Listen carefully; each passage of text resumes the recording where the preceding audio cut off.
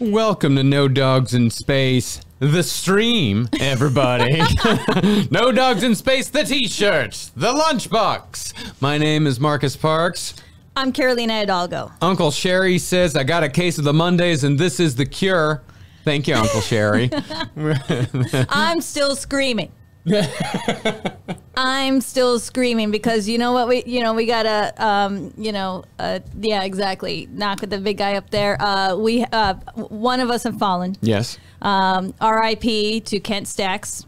Not the original. I think it was the second original drummer of Scream. Mm-hmm. That would be after Dave Grohl. No, he was before Dave Grohl. Was he? Yes. There was like another guy, like Steve or someone from high school, and then he left, and then Kent he filled in, and then when he left, Dave Grohl came in, and that's when he did the whole thing, like, you know, when you join the army or something, he pretends he's older, but he's really 17. Yeah. And then he like leaves school. Like, he actually had to drop out of school. His mom wrote a whole book about it. I read this afternoon.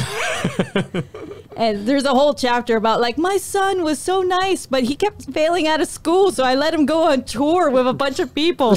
But this man named Pete Stahl was so kind to him.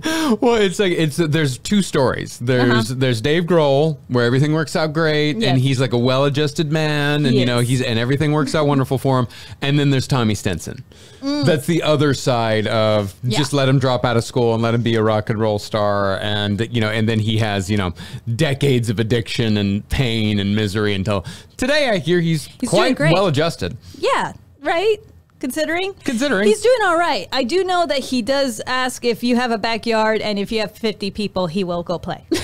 Which is, there's nothing wrong with that. There's no shame in that. I would also do that in my later years. And by the way, on a future stream, probably on the next one, we will talk about the Let It Bleed edition of Tim that just came out. We're just waiting for the full box. It hasn't come in yet. We pre-ordered the box set. And Rough Trade apparently is quite slow with what they use to mail things out with. So we're saying that we're not going to listen to it. And I've listened to a tiny bit of Bastards of Young, and it is incredible. But we're waiting until the records come in so we can sit down and actually absorb it. So we will be talking about that next week. But this week we are talking about Holdenator's Ho is raiding with a party of 54. I've been told. Thanks, the everyone. Producer in my ear. Yes. No. Thank you so much, Holden, and the things you do. Wait, what was I supposed to say? Scream. Scream. You want to get into Scream now? I don't know. What do you think? Should we go into a video? Whoa, yes. Let's do a video, and then we can open for Q&A. Because remember, guys, I don't know if you know this, but I bring my laptop from work every time we do this in case anyone has a question about anything in the series, because I got all my notes and everything's on the Google Drive and everything, so I can answer that for you immediately. Like, because a lot of people ask me, like, what? No, actually, not a lot of people, but maybe you can start right now, okay? Yeah, but yes. You want to do a video? Yeah, we'll talk about Scream when we get to the book haul, when we get to the vinyl haul. All that stuff is still coming. We got some super cool records coming up, and we're actually going to play a clip from one of the songs from one of those records later on, a new song that I discovered that you're going to love too.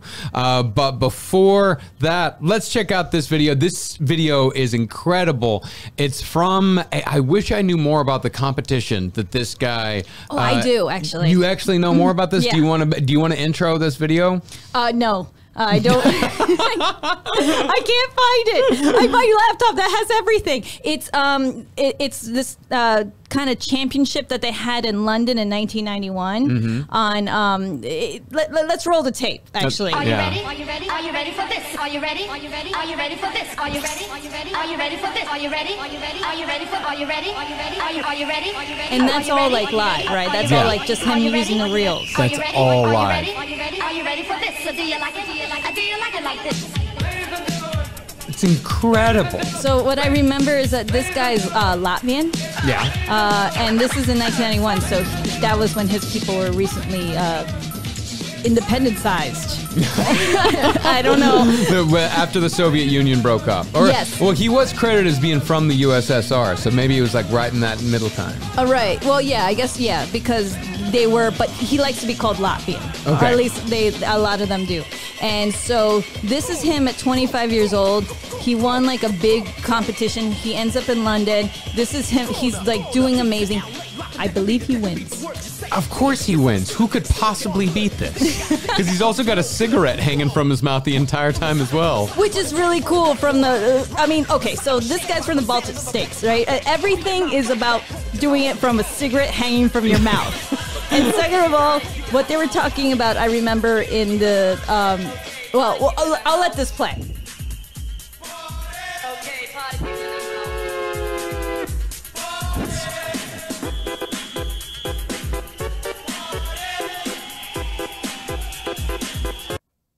So that's really cool because he's doing it like Grandmaster Flash does it, but that's with records. So he's not a record DJ, he's a tape DJ. That's incredible. Right? And so what they said was that like in Latvia back in the day, they couldn't afford records and usually records would just come in it would be very rare. Yeah. So you would make tapes, you would record them, or you would do them record them off the radio maybe. And then that's what they would use because there's not like a ton of records for people to use and like play with and stuff. So they had to do it out of necessity. It's very punk. Very cool. Well, tapes are definitely a big thing because I remember reading an interview or maybe watching an interview with Eugene Hoots, who's the lead singer of Gogol Bordello. And he said that how he was introduced to punk was he got a hold of a tape, like a reel-to-reel tape of the Stooges. I think it was the first Stooges record. Oh, that's cool. What do you do with it? He listened to it. He fucking... I thought he played with it or he made collage art with it or something. I mean, look at the Latvians. They're killing it. No, he listened to it and made his way to New York City. He's like, I want to do that. That's what I want to do. We have a question from Mrs. Scribbles. Do you have any video game music on vinyl? If so, which one? Yes. Multiple video game soundtracks on vinyl.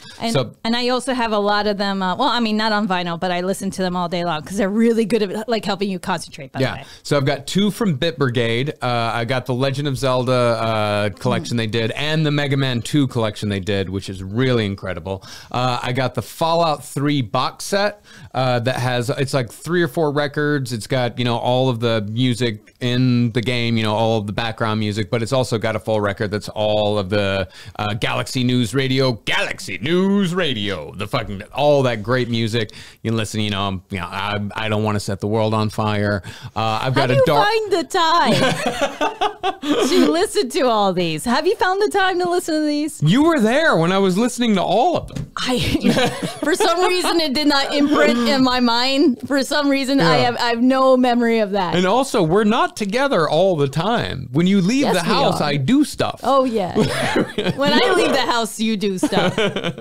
Yeah, and when I also got the Dark Souls soundtrack on vinyl, the very first one, the music from the first one, and that one's really cool. That's my favorite one that I have, I think. Although the Fallout 3 one is really cool because it came with a Pip-Boy mask as well. So yeah, quite a few on vinyl. I would love to get the Mariachi Entertainment System on vinyl, or some version of Bloody Tears from Castlevania 2, because how much I love Castlevania 2.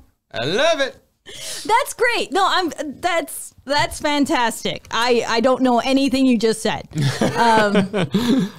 Carlos Please 4077 said, Marcus, I never felt more validated than when you said that Dwight Yoakam's cover of Crazy Little Thing Called Love is better than the Queen version. Absolutely, the Queen version is trash.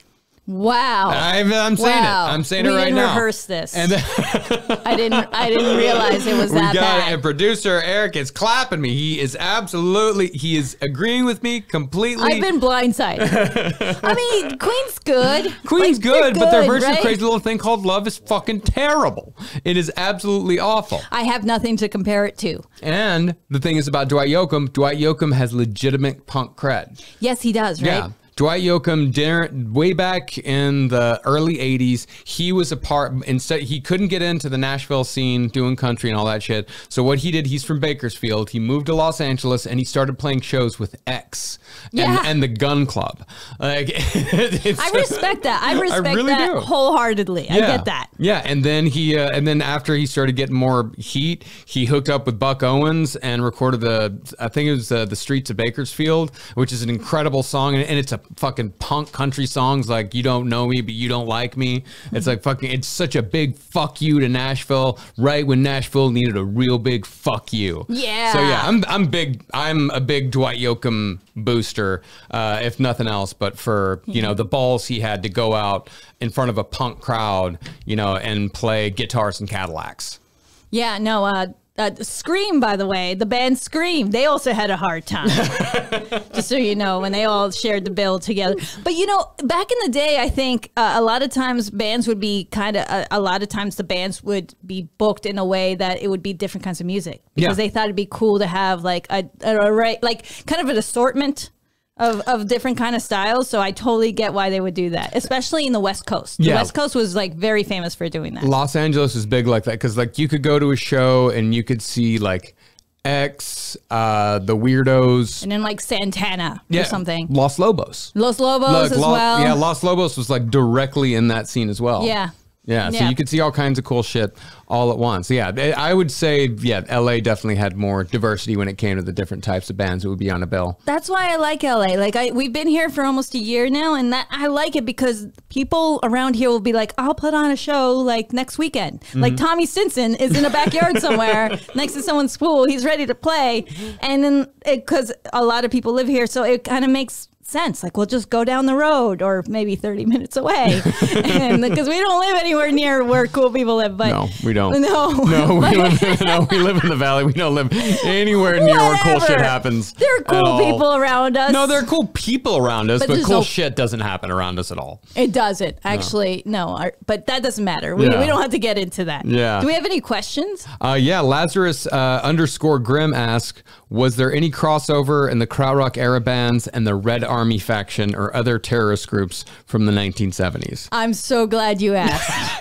I don't know if you have heard our Amandul 2 Part 2 episode, but we definitely crossed streams. Touch tips. We touched tips with Amandul 2 and the RAF or Bader Meinhof group. And then we're going to talk about it a little bit, maybe with Can. I know, like, because everyone kind of had a run-in where in one way or another, they were maybe profiled as someone from the RAF just because of their age, or they like had long hair, counterculture, anything at all. They were always profiled for that. So pretty much everyone during that period would definitely be like, yeah, I was arrested because I looked just like Gudrun Ensslin. Yeah. And for like an hour, I had to explain myself. Yeah, there was one of the things that you mentioned in the episode is that people have bumper stickers on their cars that said, I am not a member of the RAF. Because they think it'll be easier. Like, why are you drawing attention to yourself? But you know, maybe you don't get pulled over if you put that on your bumper sticker. But yes, there were bumper stickers made, and that can't be easy. There was no Redbubble then. No. Like, you actually had to go to a store and buy that. Yeah, you did. But no, there's a lot of crossover because, you know, in the, you know, that whole scene, you know, that it's, for lack of a better word, like, you don't really want to call it like the hippie scene. It's more like the revolutionary scene. It's more like people doing, it's more of a counterculture scene, but even that doesn't quite describe it completely. They always say I wasn't a hippie, but I know what a hippie is, but I was not a hippie. Every hippie says that. So I don't know what they were. You're right. They were something. They were just the youth generation at that time, basically. Because we weren't a grunge. Yeah, I guess or anything from our age. Yeah, grunge. No, not really. Because I was a kid then. Yeah, because that's the thing. When grunge was truly big, we were like 11 or 12. Oh yeah, younger. You know, like we were very young when grunge was hitting in '91. Like, I was 9. Right. So so never mind that. Okay. We had nu metal. Like, so there's that. I don't know. Pop punk. We had nu metal. I had you had nu metal. I had nu metal. Yes, I know. Yeah, oh God. Hold on to it so tight. Hold on to it so tight and so close. That's fine. There's, you know, new metal. There's nothing wrong with it. No, there truly is nothing wrong with it. It's just how long. There's a lot wrong with it. There's a lot wrong with it. I mean, there's 3 different. The songs are always like some sort of ballad. It's always a November Rain wannabe, and they make it so grand, and I like it. I like it. You're talking about Evanescence. You're talking about later new metal. You're talking about when Linkin Park came in. I'm thinking and of truly Linkin ruined Park. it. You're thinking of Linkin Park, and you're thinking of Evanescence. You're talking about when they started touching tips with when it got way too emotional and stopped being about anger. Cut my life into pieces. This is my last resort. Is that new metal? Yeah. Oh, I am new metal. Yeah. Papa Roach. Papa Roach is the definition of new metal. Really? Yeah, they're up there. It's like Papa Roach Disturbed. You know, I can't really do it. I just tried. Man, I spent all of high school trying to do the and could never get it. But I'm down with the sickness. I'm still down. Don't worry, I'm still down with the sickness. Smell a pack of cigarettes every time I think of Papa Roach and what was the other one? That would be Disturbed. Disturbed without the E. Yeah. Oh yeah. yeah. And let's not even get the into E is Drowning silent Pool. and not a lot. What? Drowning Pool, letting the bodies hit the floor, and so on and so forth. You know all of these songs. I'm sorry, darling, but it was new metal. That was ours. That's what we had. Yeah. No, you're right. For better or worse, it's what we had. I'm okay with that. And pop punk to a lesser degree. I never got into that. Pop punk, no. Yeah, we were talking about the other day. You're not much of a Screeching Weasel fan, or like NoFX or MXPX or any of those bands. No, yeah, I wasn't. I had a bunch of Fat Records compilations, and that was the end because those were only $3 each. So I listened to those over and over again. I remember when I was in high school, I took my brother to an MXPX concert. I think, yeah, like that was his first concert when he was a kid, because I just imagined it to be a children's show. I'm not trying to be like, I'm really not, but I just thought, I was like, here, you could do that, and I'll go see Andrew WK by myself. Yeah. And Andrew WK is far more mature. Yes. But how was that show, though? I would have loved to have seen him live. MXPX? No. Andrew WK. Okay. Well, great, of course. Great. Yeah. It was great. It was like everything you want in Andrew WK. Yeah, of course. Yeah. And Allison Bamcat says, my first real concert was Ozfest 03, and Disturbed was the headliner. Wow, 03. I went to Ozfest once, but much later. I did go to Ozfest once. It sucked. But it was really cool to see Ozzy in person, though. I always wanted to go to Ozfest. I regret. He was propped up, but he did a good job. He did this the whole time. That's the Ozzy I'm movie. Ozzy Osbourne. Yeah, and he really did a great job for being a man being propped up. And Allison, really, yes, he very much did. Allison Bamcat, another very good comment here. Deftones are considered new metal, and that's hard for me to recon with at 35. And there, I will say, there are 2 good new metal bands, 2 new metal bands that I will defend, that I will say that transcend new metal and still to this day deserve credit as solid bands, and that would be Deftones, okay, and System of a Down. Okay, all right. I will defend System of a Down is new metal? I will, yeah. Oh, definitely. Wow. Yeah. I will defend the first 2 System of a Down albums until the day I die. Both of those albums are incredible. Oh, yeah. Yeah. Something really important for you guys. All right. Oh, no. We had breaking news.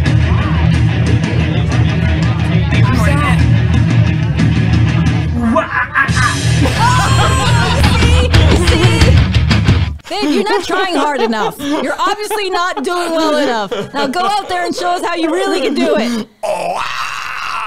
Man, how much did he practice that? You need to knock on that guy's door tomorrow morning at 6 a.m. Say, I am ready, sensei. See that? Teach me everything. Well, that's I am your grasshopper. You don't have to do it well. You just have to hit you can't go, You have to, and you just got to hit it before the you got to, Listen, that's between you and your instructor now. I can't believe it. All right, let's see. That's so cool, though. Let's check out another video. This is a TV movie this is incredible. Someone took a song back in the 70s, late 70s, early 80s. I think this might be early to mid 80s. They took a song and they made a TV movie out of it, and it looks incredible. This is also new metal, right? Wednesday, the hit song is now television's most provocative new motion picture. I want to see you. Lee Remick, George Peppard. It's no game, Diane. George Peppard. I want to marry you. She loved her husband, but that didn't mean she couldn't fall in love with another man. With George Peppard. Another man. I have needs I didn't have. What did I do wrong? Torn between two lovers at 9, 8 Central and...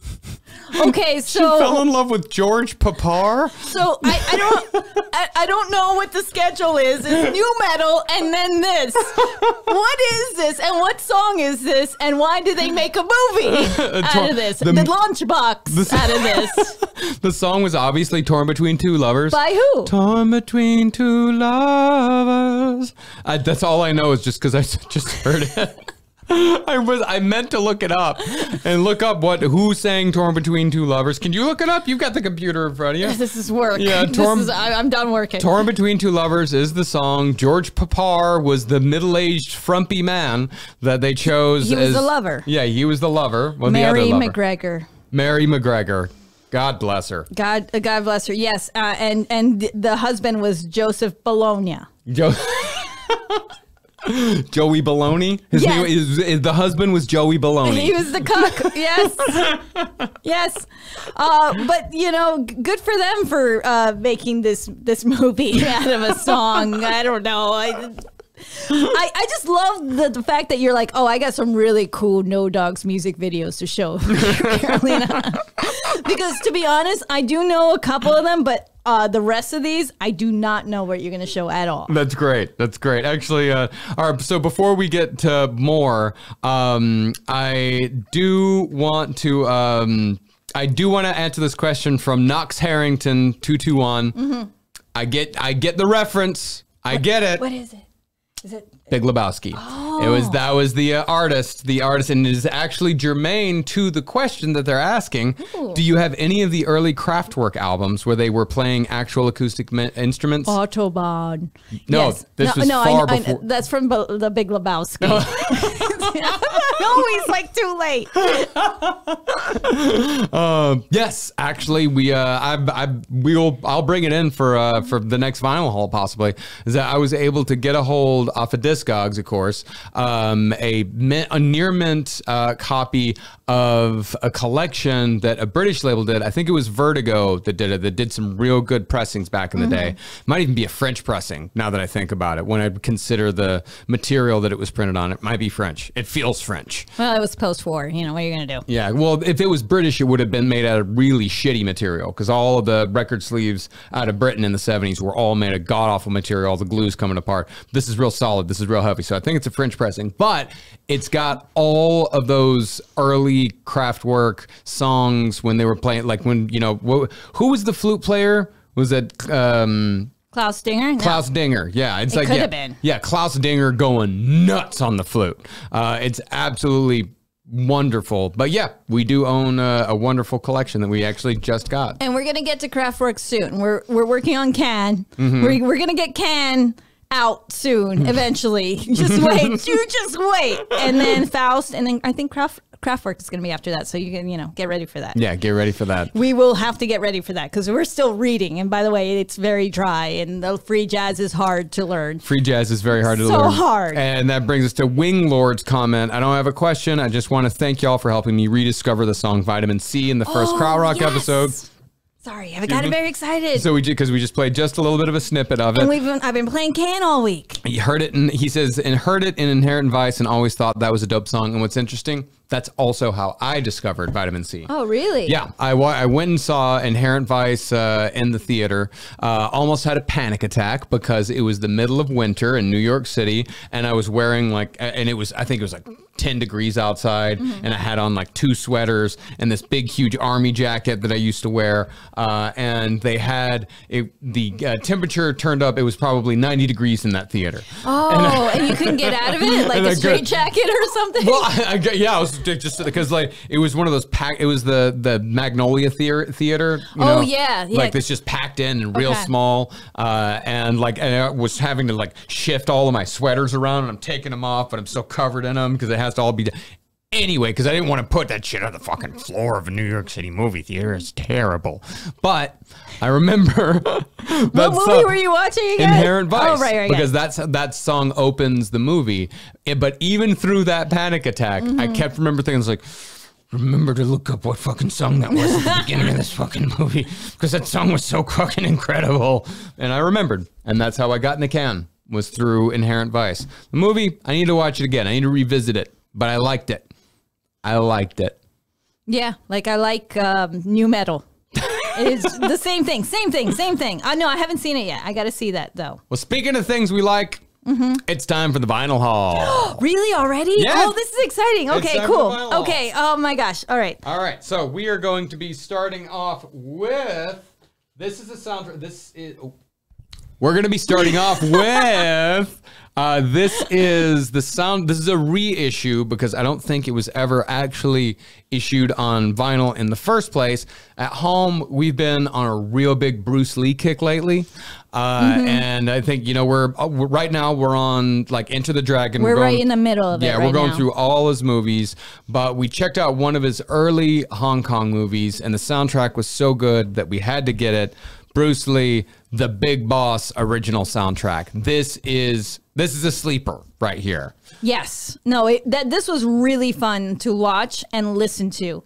So you can put this on. You just put this on in the background. Yeah, whenever you want. So far, it's my favorite of all the Bruce Lee movies we've watched. Wasn't that directed by Bruce Lee? No, that was the one that's not as good was directed by Bruce Lee. I love it though, but he does he directs all the like choreography, yeah, right? I think it's like kind of like a vehicle for him just to do his like cool shit. Totally. Yeah, I think Way of the Dragon was the one that they let Bruce Lee direct. And it was originally Way of the Dragon was supposed to be called Into the Dragon, but then he got a call from Hollywood saying, we want to do a Bruce Lee movie because before then it was all Hong Kong movies. And he was like, Enter the Dragon's way too good of a name. That's got to be my Hollywood debut is Enter the Dragon. How did you memorize this?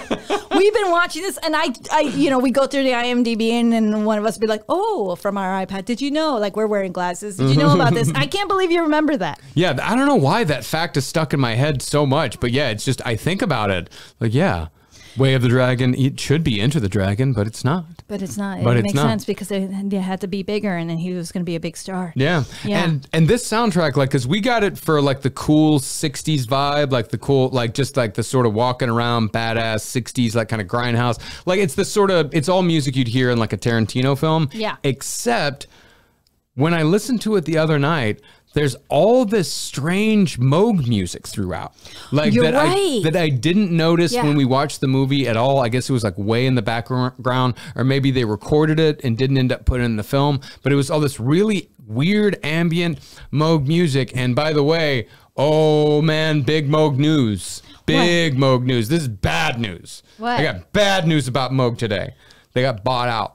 Oh, that Moog got bought out. One of the last, like an independent, like a company that prides itself on being independent, prides itself on building all their stuff in America in their factory in North Carolina. I think it's in Asheville. But yeah, they got bought out. So I would say if you're planning, go buy one today. Yes, if you are waiting, yes, acquire by Conglomerate in Music. Oh, no way. Yeah. Yes. It's you wait till now to break the news.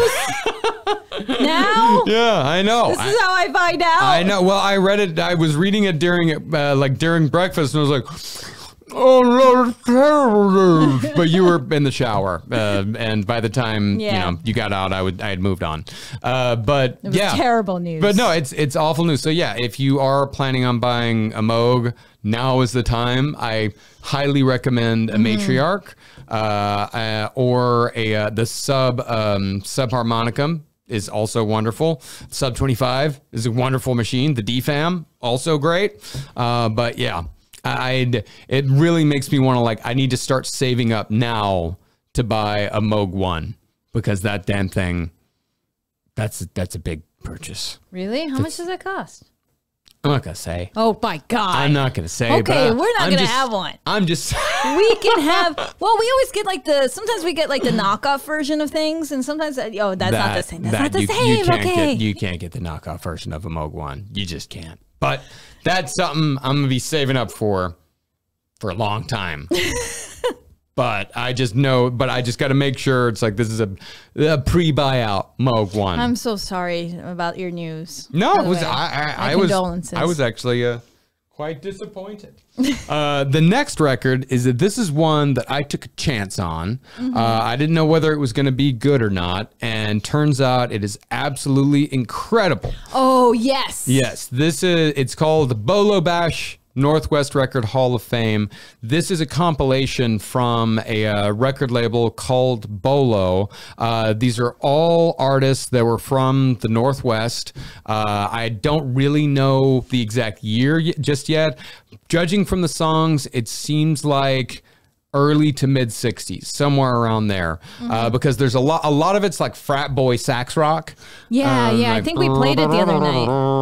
Like it's really cool shit. But there's a couple of songs on there that are completely out of the norm. There's one called Oasis by the Exotics. It's sort of an Exotica type. It's like an Exotica rock song, which is very cool. It's very strange. Yes. But the one song on this album that legitimately blew my mind is this one right here, No Doubt About It by the Chanteurs. Let's listen to a little bit of it right now. This shit is incredible. This is a girl group.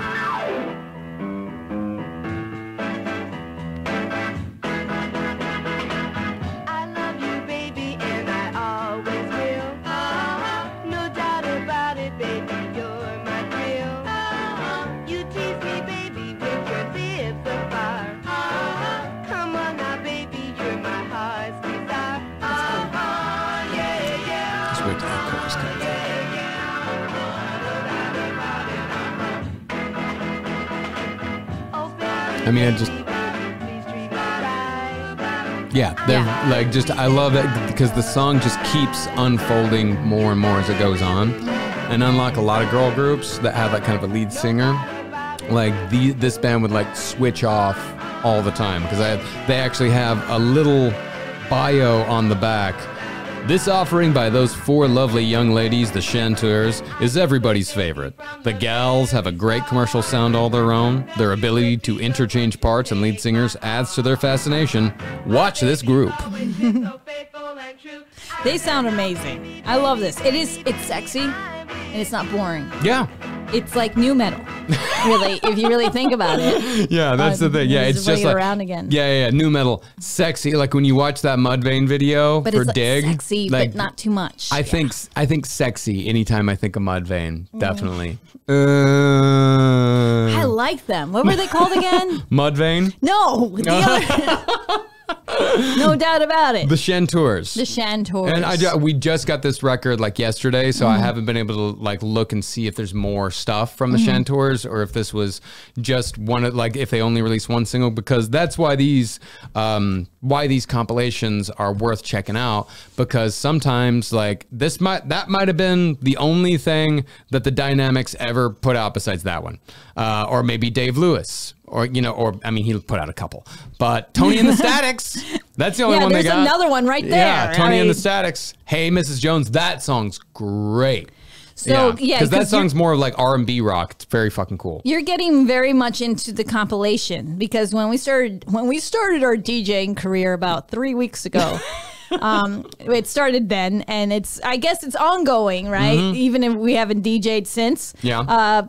Compilation seems to be the way to go. Yeah. And especially if you get them in bulks, right? Yeah. And then that way you can like mess with the records and everything. It's really, really fun. Yeah. So yeah, I've got a couple of great compilations that I'm gonna, because I really wanted, because the last time we did like a punk DJ night, I want to do like just a full, like we get to play whatever the fuck we want. We'll do a No Dogs in Space DJ. Yeah. We'll DJ. I love DJ. We will. I mean, if you guys don't mind like the occasional random stop, honestly, it doesn't matter. I have fun doing it. I love it. Yeah. Doesn't matter at all. Next one up. This one, the record is absolutely, the music is wonderful. I think it's from the mid 50s, something like that. It's a Cuban record. The cover though is incredible. That's so cool. Cuban Cha-Cha-Cha, Jose Fajardo. Muy bien, muy bien. Yeah. And orchestra. Dunka. Yeah. and orchestra. This record, it's worth, like, some of these songs are on YouTube. It's worth going on and checking them out. The songs, what was great about this one, because it's one of those where on the back where it just has, like, you can tell it's kind of old. We can go back to it, where it just has the listing of, like, all the rest of the records that this label has put out. Like, it doesn't have the track listing at all. It's just another advertisement for the label.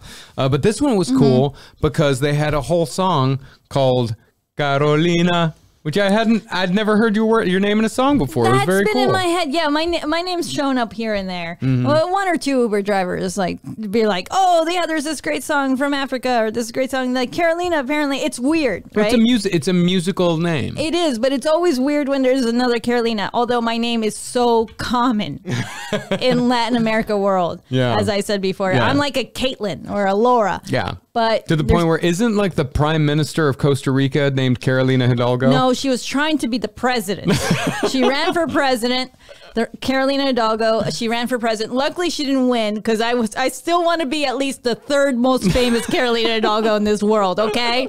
Luckily, I'm still holding on. But she lost the primaries. That's good for you. Yes, I made some calls. No, I know what you mean. Every time I hear like a character named Marcus in a TV show or in a movie, like my first thought is always, that's a fucking stupid name for a character. Like, that's dumb. Why would you ever name a character Marcus? That's a stupid name for a character. Wow. I don't know why. It just sounds so weird and out of place. Because it's not like Steve or, like Tom or Bob, where it's all around. Marcus isn't the most rare name, but it's not a common name. It fits with you. Thank you. It does. Thank you. I'm not a Mark. No, never call him that. Oh, and Abandy and the BD said, would love to see Carolina DJ. Oh, thank you. Yes, I would love to see me DJ too. Remember, guys, I will take advice, tips, whatever, or maybe try not to distract me because I can't but I figure it out after a while. Yeah. I do a good job. I worked on my set list very clearly. I put it together. Well, you actually put a lot of it together, but I also. Well, you'd never done it before. I helped. Yeah. we both helped. Hey, I've only helped you along the first time. Every time after this, you're on your own. God damn it. Well, I hope AMDD or whatever your name is, I hope you come and help. I'm going to need help. So I would love all the DJs around the world to come and watch us DJ. If possible. Demon Lemur Nick asked, Marcus, do you appreciate AFI? I need to know. I didn't ask if you like them. Do you appreciate the band? And I'd say, yes, I appreciate AFI. I'm not going to say I'm a fan. Because I'm not. We appreciate it. But we appreciate you. I would give AFI an appreciation ring. I would. That's what I would. Bringing in 90 Day Fiancé. That's what I would give him. An appreciation ring. Yes. And also the last record that we got goes right into the book hole. This last. Let's see. Where is it? We got. Which one is? Oh, yes. Scream. Speaking of Scream. No more censorship with the liner notes. And if you want to look on the back, there's a tiny little Dave Grohl right there. Oh, look at him. He's so young. He entered his military service at 17. And he stayed with him for, I think, about 4 years. Yeah. Yeah. Until he went to Nirvana? Yes, because he just couldn't take it anymore. I believe the bassist had a bit of a crack cocaine problem. Jesus Christ. He had a crack problem? I don't know. He was smoking it. I don't really know what the street drugs names are anymore. No, is it seriously a crack problem? Because that's insane. Like a crack, like heroin, sure. Really? You're going to judge on this? Cocaine, fine. Quaaludes, Quaaludes, whatever. Crack? You don't crack? You don't smoke crack. He was smoking something real strong. Maybe freebasing or something like that. Okay, well, no, you're not going to be in a fucking you're not going to be in a Virginia hardcore band and have enough money to freebase cocaine. Well, they made it work. They did. Well, it's because they ended up in North Hollywood, actually, we're live in North Hollywood right now. Live from North Hollywood. And so, but then they kind of broke up a little bit. And of course, Dave Grohl was like, screw this. I'm going to go to Nirvana and be their fifth drummer and see if that works out. And it did. But yeah, no, they had a lot of problems. Although they did play, like they did reform and they kept playing. They're still playing. They just like announced their next like record, unfortunately, the day before Kent Stax passed away. Yeah. So, I mean, I think you can hear him on the record. But I'm sure. Yeah. But yeah, I guess they're playing here in LA and Zebulon real soon. Probably. But like, I do remember seeing like about Scream, they said like they were made fun of a lot because they weren't super hardcore. Like they didn't have the spiky hair and they didn't wear the boots because they would wear tennis shoes instead. Kind of the same thing like that Husker Du would have a problem with when they do hardcore shows. Mission in Burma had the same problem too. Yeah. And of course the Replacements had the problem. Yes, because they just didn't like fit the mold or whatever, which is always the dumbest thing in the world when you become so into this counterculture that you reject anyone that doesn't look like you, and then guess what?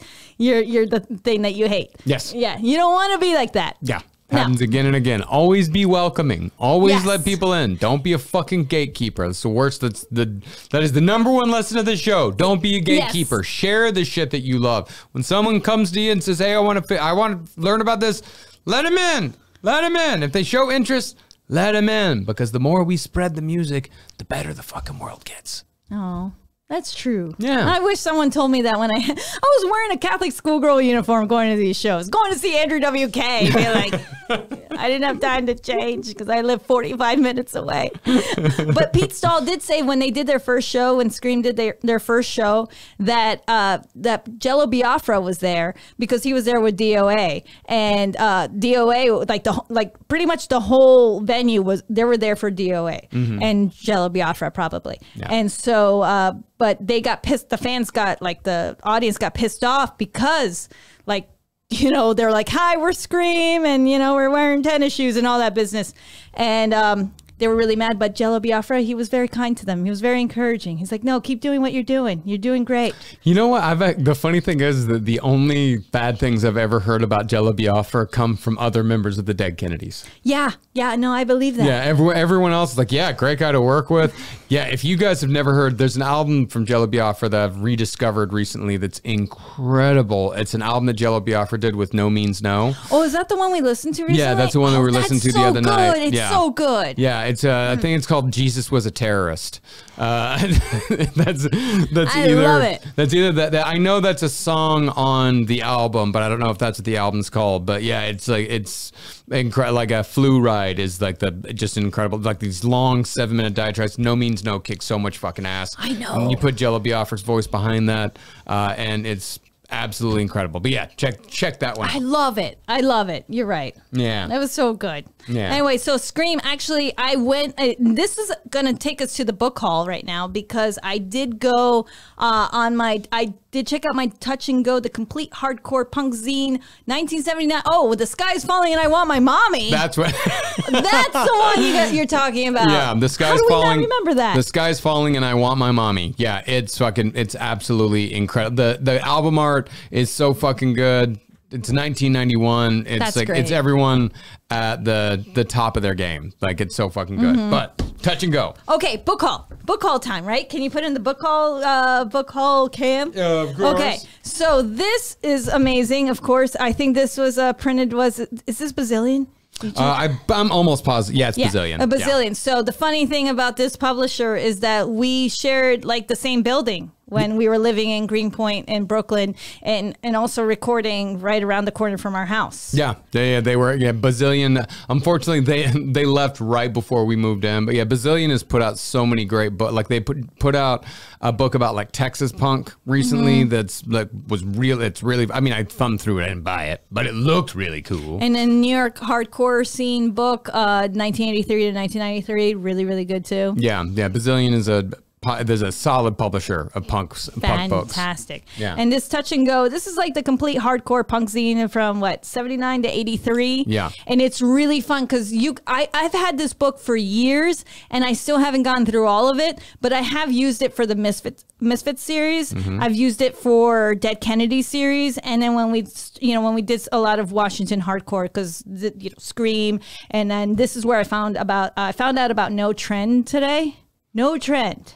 They're amazing. They're from Maryland. They started in 1982, and they played a show with Scream. And this is how I found out about it. By the way, I need you to read this because okay.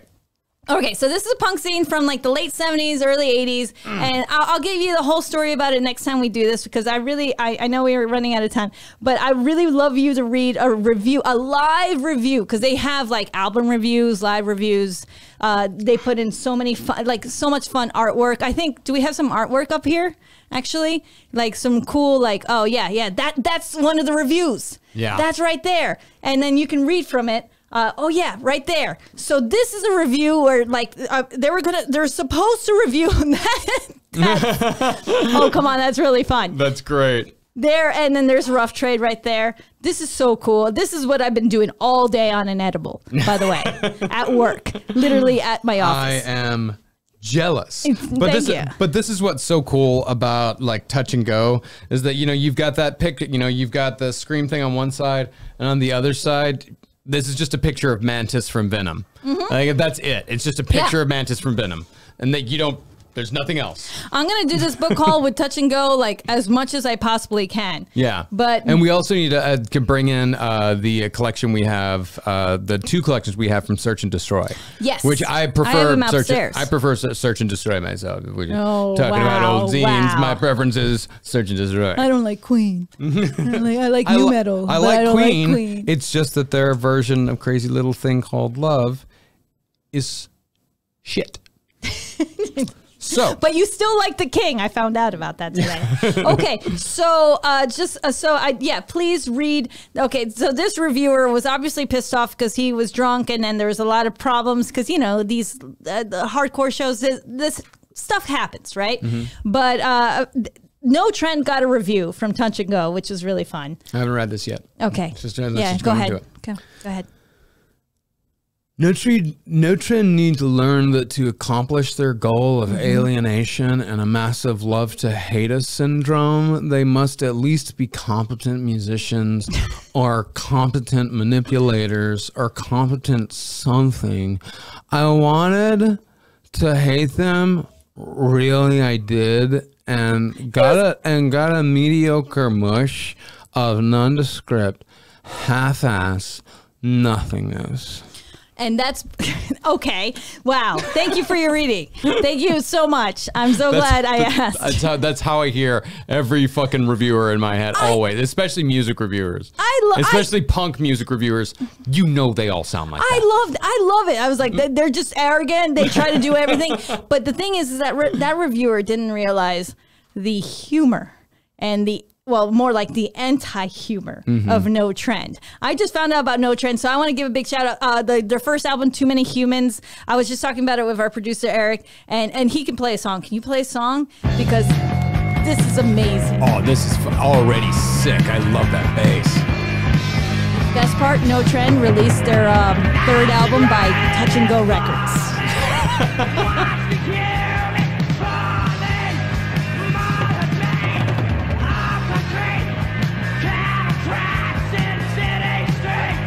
So I'd imagine, so what year is this? 1984. Man, it's just, the more you study, the more you hear that Kurt Cobain just stole everything. Oh yeah, no, Too Many Humans was the working title for Bleach. No shit. The name of this note? Yeah, absolutely. No, that's I'm going on Redbubble. I'm getting that t-shirt. Or I'm going to get that bumper sticker. No, that's Kurt Cobain's singing voice exactly. Yep. That's incredible. And the lead singer is Jeff Menges. He's the one who directed the John Holmes biofilm of Flesh and Blood in 1990. No shit. Yeah, he went to film school after No Trend for a little, or in between No Trend or whatever, and directed a made-for-TV film that we made. Have you seen this? I actually didn't see that. Have you seen this? Do you know about this? Have you seen this? I don't know. No. But, you know, it's hilarious. Like, if you really get into it, though, if you listen to it, I cackled. I laughed a lot. Yeah. The first album is amazing, as Eric and I were talking about earlier. And then the later albums are an enigma, I would say. I would say so. I listened to their album that came out in 2001 called More, and it was very interesting. I mean, it's just a practical joke. It's anti-hardcore, and then it's a joke on everybody who listens, who's not them. They're making a joke against the world, and I love it. I respect so much. I respect that. I respect that dedication so fucking much. I have a quote actually from Ken Rudd, the drummer for Northrend, when he recorded the second album with them. He said, Jeff, the lead singer, was a very funny guy. I think what you call nihilistic, I would call assholistic. Being an asshole to poke people out of their waking slumbers, which is sort of the point of punk rock. Yeah. So I thought that was just like a little, I really, really love Northrend. I love the whole idea. I really hope he doesn't think the earth is flat, because I'm a big fan of him. I really hope you don't think that. No, that song was great. I can't wait to go home. You're going to love the album. The whole album is exactly what you want it to be, by the way. And you can also read to it, by the way. Yeah. On edibles. I found out today. It was a fun day at work. It sounds like it. Yeah. But speaking of going home and listening to stuff, people do ask us a lot, like, what do you listen to at home? Because, we got the vinyl haul, we'll tell you. Well, but that's like new stuff that's coming in. Sometimes it's old stuff that, but we've had around for a while. But they ask us, like, what do you listen to, like, just normally? And the video that we're about to show you, I'm really not joking. This is not a joke. This is, I would say, 30 to 40%. Not a joke. 30 to 40% what is just on our turntable a lot of the time. Okay.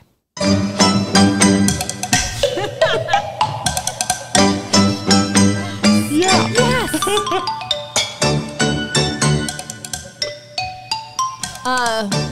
Yeah. No, we do live in Pennywise's lair. It is true. I'm not kidding. And Marcus, I don't know if I should say this, but he's not usually clothed.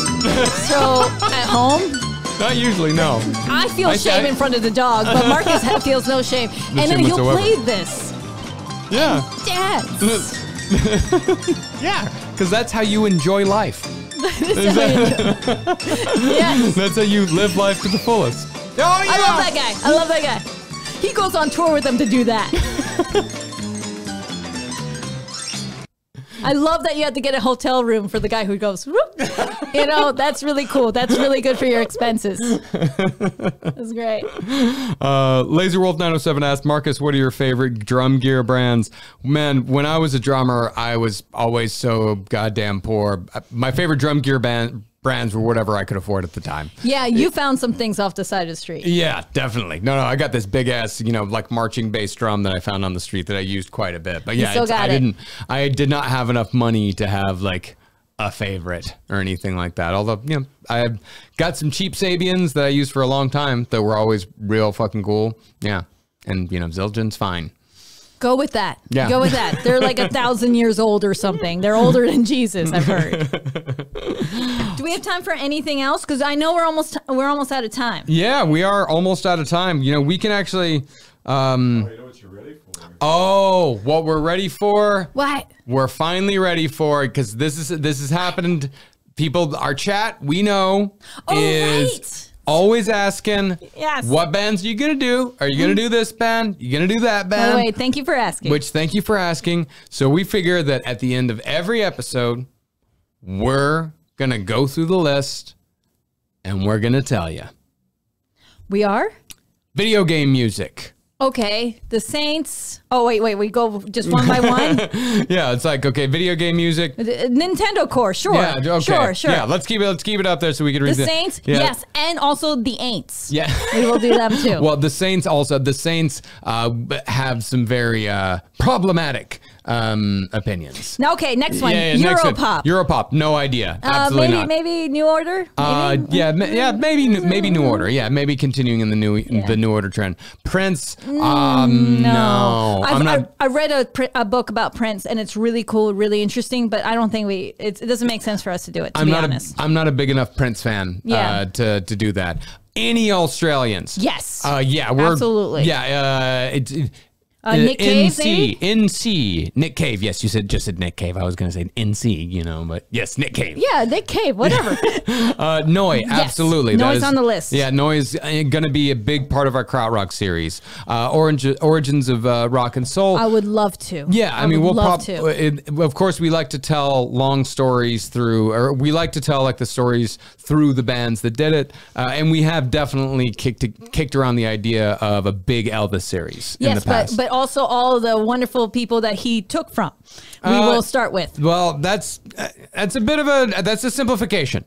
Oh, wow. Of Elvis's influences. It's a simplification. We can stretch that out to see all the layers of what he took. Yeah, it's all the stealing that was taken from the white man. It's far more complicated than that. It's far more complicated than that. There's nuance. There's a lot of nuances. You don't have to be a white man apologist. There's a lot of I'm just saying there's a lot of nuances to the Elvis story. A lot of ins and outs, a lot of what have you. It's a nuanced story, is what I'm trying to say. I'm not saying that Elvis was the first goth kid, by the way. The first Southern goth kid ever, okay? Because he wore eyeliner and everything. Mm-hmm. So, and yes, we are going to do Spanish Punk one day. I would like to, but the first thing, before we do Spanish Punk, I do want to do Riot Girl. Yeah. We've been talking about this. We're definitely going to do Riot Girl before we get to Spanish talk Punk. so much. So. Yeah, we really do. We really just throw things around. Radio Birdman. I like Radio Birdman, but I don't think so. Minnesota Rock. We did it with the Replacements. Yes, we did. And then we also did it with Everyone's Talking About the Bird. Bird. Bird is the word. Actually, with the Trash Man. We've done two series on Minnesota Rock. Yeah. Tool, no. Oingo Boingo. Oingo Boingo is a maybe. That is a maybe because that's more about like that's. But I like how you're thinking. Yeah, like that's. I've thought about doing an Oingo Boingo / Danny Elfman series and Blood Ceremony. Never heard of them. I would imagine it's a metal band. New metal. Okay. Thank you for watching our show. Thank you so much. Yes, I absolutely. Go listen to No Trend Today and Galloping Corners, by the way. Big, huge. I'm obsessed with them. Why can't we talk about them? We got to talk about them sometime. They're from Hungary. I'm loving the Eastern Bloc rock. That's what I'm into these days. And maybe next time you'll let us know what you're into. And then we're also going to get into a really cool book haul about rock and roll high school. So if you guys want to watch that before or after, whatever you want to do. Yeah, go watch Rock and Roll High School. Come back to us in 2 weeks. Yes. But yeah, we'll be here every other Monday at 7 p.m. PST. Mm-hmm. And thank y'all so much for listening. See you soon. Goodbye. Bye.